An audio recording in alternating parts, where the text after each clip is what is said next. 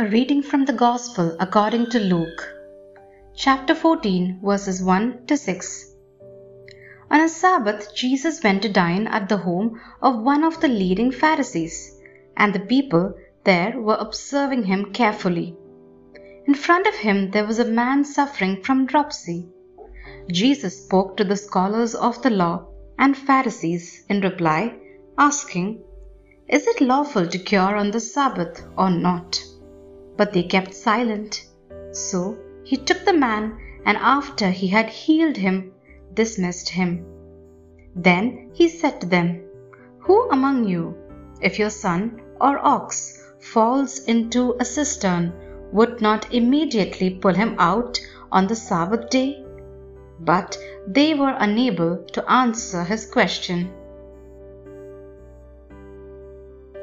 This very way of living attached to the law distanced them from love and from justice. They were attentive to the law. They disregarded justice. They were attentive to the law. They overlooked love. Closed men too attached to the law, or rather too attached to the letter of the law, because the law is love.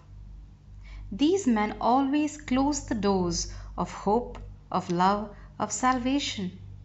They were men who only knew how to close. This is precisely the path that Jesus teaches us, the exact opposite of that of the doctors of the law. And this path, from love to justice, leads to God. Only the path that goes from love to knowledge and to discernment to complete fulfillment leads to holiness, to salvation, to the encounter with Jesus. The other path, however, that of sticking only to the law, to the letter of the law, leads to closure, leads to selfishness. And it leads to the arrogance of considering ourselves just, to that so-called holiness of appearances, such that Jesus says to these people, "You like people to see you as men of prayer, of fasting. This is only for appearances." And this is why Jesus said to the people, "Do what they say, not what they do, because that mustn't be done."